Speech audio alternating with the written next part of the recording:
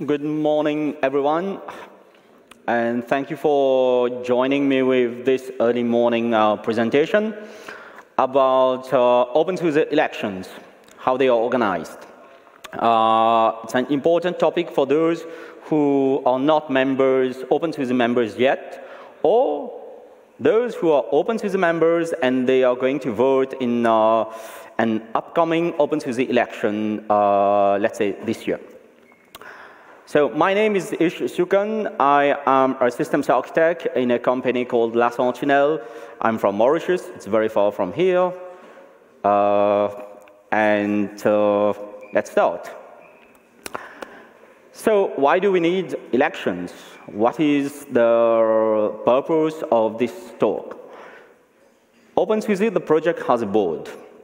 And the main goal of having this openSUSE board is that they are tasked to do certain things about the project, about how to guide the project, how to facilitate communication with the rest of the community and SUSE, and facilitate a lot of things about decision making in the project.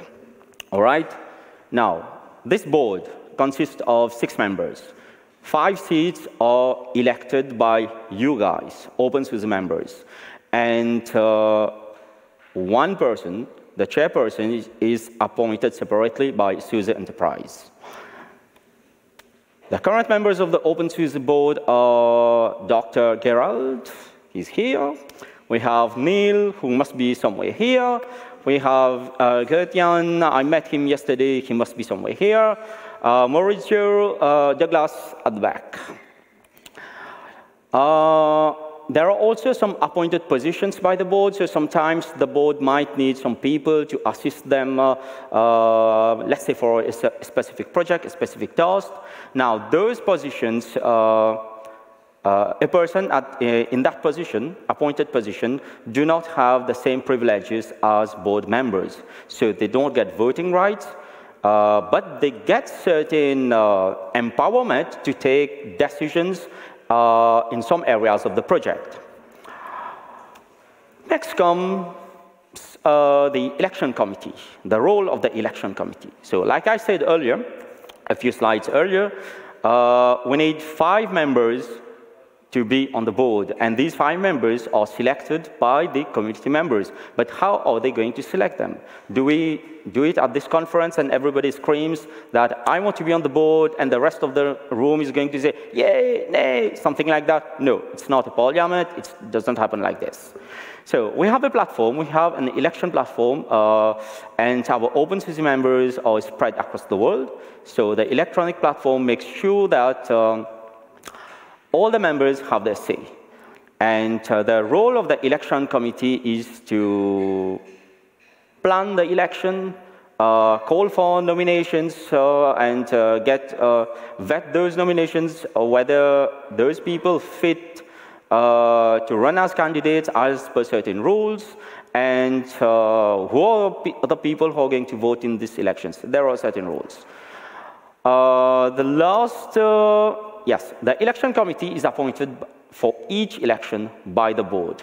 And the last election, that is the board election of 2022, was run by Aris Vacha. He's in Hong Kong, UTC +8, very far from here.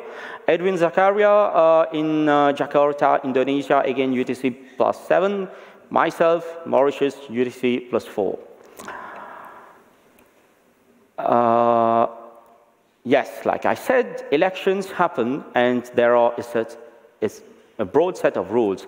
How we're going to conduct the election, how we are going to call for nomination and select the running candidates, and when the election happens, or when the election is over, what are the rules to decide whether somebody has been elected or not, whether there is a tie, and if there is a tie, what to do.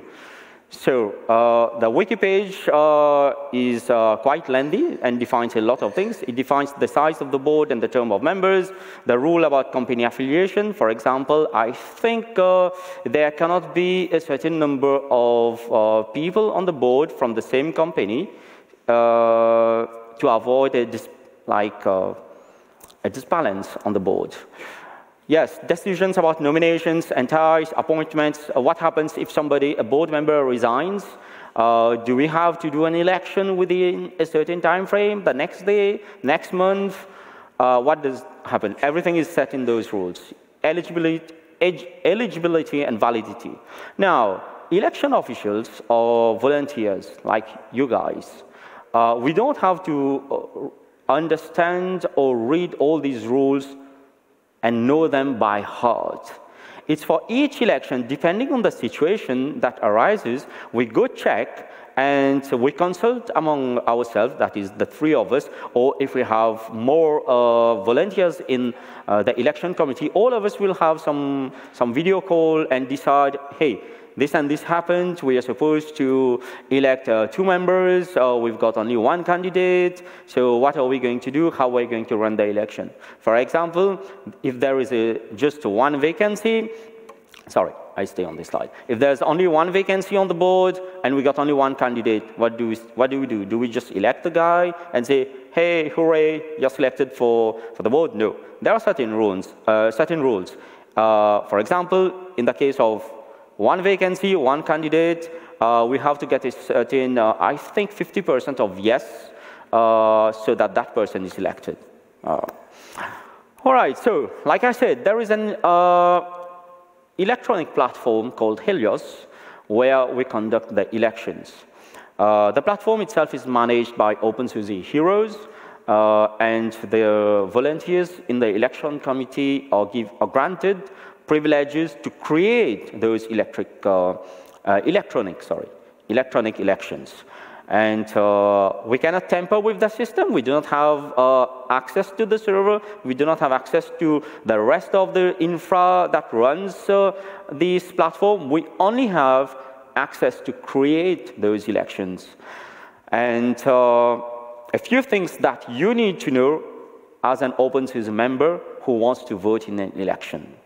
The teams you should know about. First and foremost, the membership committee. They are responsible to approve memberships, or if there are some issues with somebody's membership status, they are the ones to reach out, tell them your problems, and they're going to fix. The second team, openSUSE heroes. Maybe you are an active community member, you are an openSUSE member, but you are having trouble logging on the election platform because maybe you never received the credential, or probably your email address changed and it was never updated on the system. So who are the guys you're going to contact to fix this problem? Year after year, I've been volunteering, I think, since 2018 in the election committee, and year after year, we get similar kind of questions from different members. Hey, I cannot vote, I cannot log in. And then we check and tell them, is this your current email? Oh, no, sorry, my email changed. So please contact Heroes, update the email, and we will resend you your credential to the new email address, things like that. So that's it. 3 teams that you should know about: membership committee, openSUSE heroes, and the election committee. The current members of the membership committee, as per the wiki, updated as January 2022.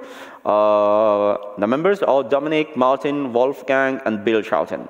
The team is reachable through membership-officials@opensuse.org. So if you're here at the conference, as per my knowledge, you are a contributor to openSUSE now, and if you want to become a member, you're eligible to apply. On the wiki page, there is a sort of, how do you call that, instructions on how to apply to become a member.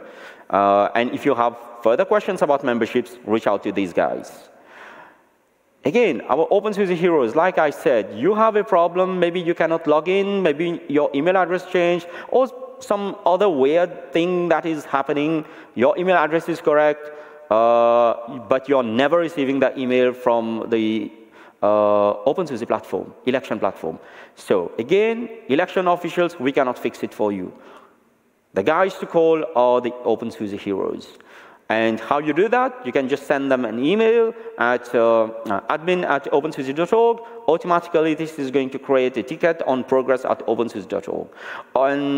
Or There is also the openSUSE Heroes mailing list. You can reach out to them, maybe have a discussion with some people there about your problem, and once they tell you what to do, then you can go and create the ticket. Lastly, election officials. So an election is happening. Now you have some questions about maybe the election itself, or you want to shout out us because you do not like any of the candidates. It's not our fault, but still, some people scream at us. We've been receiving some emails. You can still do so. election-officials@opensuse.org. All right. So an election has been created by the election officials, and how you would know about that. There is usually the openSUSE mailing list where we announce in advance that an election is happening and you're about to receive an email to vote in an election. We post on Twitter. Doug keeps tweeting about election officials from time to time. I try to post on LinkedIn and Facebook, but hey, I know these days people on TikTok, Instagram, or whatever, we are not there. But make sure that you're on the mailing list to get the latest information about elections. So when the election is about to start, from Helios, the team, the election committee, will trigger an email. And in that email, you're going to get an election URL where you can click and go and vote in the election. You will also receive a credential, so a voter ID and a password. For obvious reason, I've hidden some parts of this email because otherwise this demo is still live and you might even log in. So this is the first email that you're going to receive. Is it blurry? Can you, oh, it's fine, can read. All right, so like I said, the first email that comes to you, we have two formats. We have a longer format and a shorter format. But in both of those emails, there are three things. A link on which you click, a voter ID, and a password. All right, the shorter, I say there is a longer version and a shorter version because when the election starts, we trigger an email to all voters. They get the longer version. But then, along the way, there are some people who tell us we did not receive the email and blah, blah, blah, something like that. So then we can select the exact member and we click on to trigger an email for that person. So that's a shorter version. So the next thing is you click on the link, you get a page like this from Helios. Okay, this is an election demo for openSUSE Conference 2022. You get to select your candidates and you click on Start to start. You click on the Start button to vote on the election. Here, you will be presented a list of candidates. You will get a question first. Sorry, not a question, but a description about the election telling you that we are having this election. We need to select two candidates. And you're presented three choices of candidates. You have Mr. John Doe, you have Ms. Jane Smith, and you have Mr. Jack Sparrow. All right, so you select Jack Sparrow. You like Jack Sparrow. So the option here is to proceed like that because you selected only one, or there will be a prompt. You may select up to two choices. You cannot select three. If you select three, there will be a prompt, no, maximum of two choices. So since you can select two, you say, OK, I'm going to vote for Jack Sparrow and Jane Smith. Great. Now you proceed. After you proceed, in the past, we have received emails from members telling us that they voted, but it seems that their vote didn't count. Actually, some people stopped at this page because they do not realize there is a button down where it's written, submit this vote. The moment they see that the ballot tracker is a long string of characters, they might think that they have already voted in the election. But that's not actually the case. You have to click on the button. And when you click, this is what happens. The whole thing is you have been selecting candidates and all. But until and unless you have put your voter ID and password and authenticated and cast the ballot, your vote is not counted. It's not registered.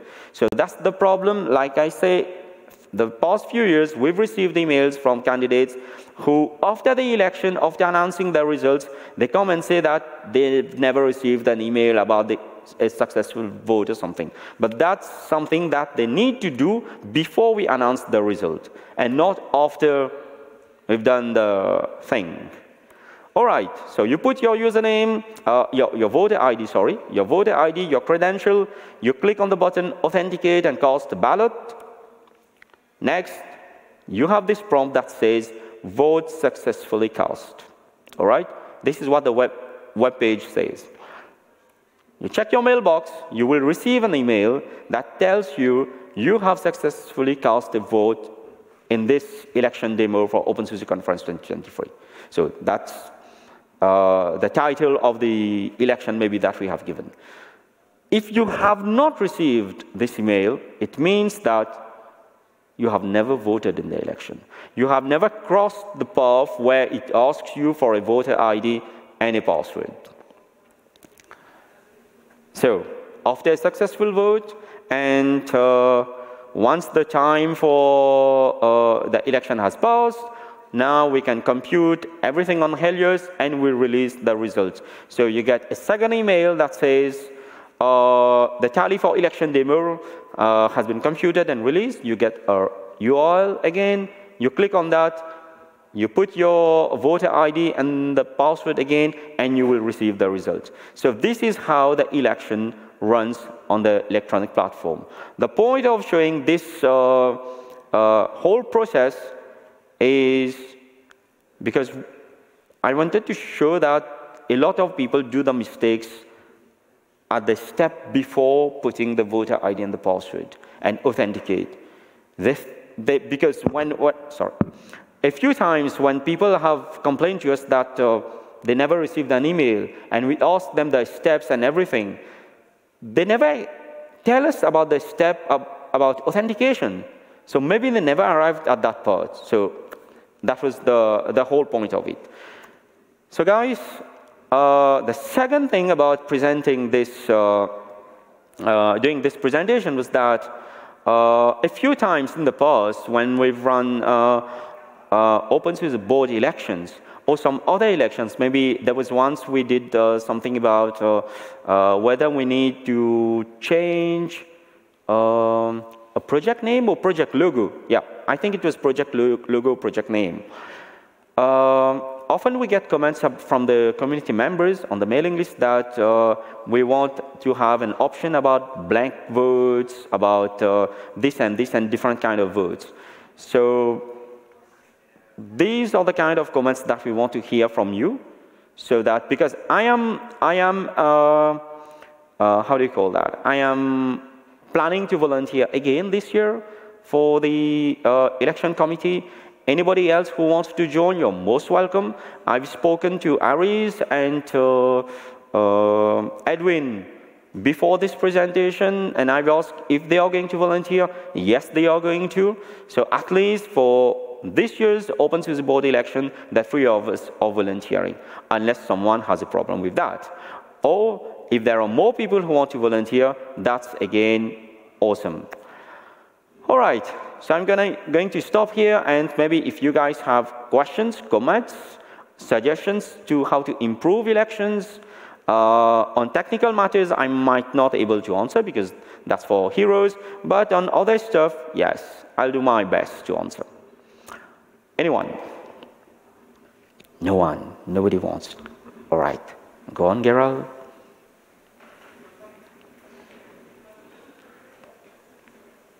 Thank you. Not a question, just an addition. In a list of board members, we appointed, because we had a resignation, and there is an appointed board member, which is Patrick Fitzgerald. So I think on slide 3 or so, his name was missing. Let me go back. I think it was at the beginning. No, next slide. This one? Yep. No, the next one. The previous one? This one, stop. Because as you said, there is 6 board members, and Patrick also is on that list. I've missed Patrick. I think it was my copy-paste didn't work. And it's an interesting point, yes, because what happened here, someone resigned, as you explained. Yes. And what the board then can do is appoint as a full board member, including voting rights and everything, to fill up the board. Yes. So you could call for an election, which is one option, but this is a different appointed position, because Patrick's appointed position includes voting rights, so he's a regular board member. Yes. Whereas, for example, we had a treasurer, which is the kind of appointed position you have here, that does not have formal voting rights. Yes. So, as an example, it would be like if one board member resigns before his term completes, let's say 6 months is remaining, the board, you guys, get to appoint someone to replace the outgoing board member, and that person is going to have a term of 6 months until the next election, and he will be having voting rights for 6 months. It is an appointed position, but with voting rights. But if you appoint somebody else, let's say to organize this conference, to give him all the powers to decide the location and everything, he gets to do everything about the conference, but he cannot vote on certain decisions that you board members are going to decide about the conference, maybe. Correct? Yeah, exactly. All right. And in fact, we indirectly relied on election officials and the last election, because we looked at the runners-up of the election, and in this case, it was like a close runner-up, so we felt very comfortable appointing. Said, okay, that was close. Yes. If it had been like, only a candidate with only 1 or 2 votes, then maybe we would have called a new election. Yes. Thank you, Gerald, for pointing out that I missed Patrick's name while I was working on my slides this morning. Oh. Yeah. Long flight, very tiring. Any other comment or suggestion? I think we have one more. Thank you for the presentation. You mentioned one technical decision that was taken by or determined by an election, the icon. Other distributions are famous for making technical decisions as a general resolutions, for example, in Debian, where they decide on, is it systemd or something else. It's not, I don't think it's in our charter to run these as elections, but do you have an opinion as election officials whether you would like to expand big project level decisions and support this via a ballot? Yes.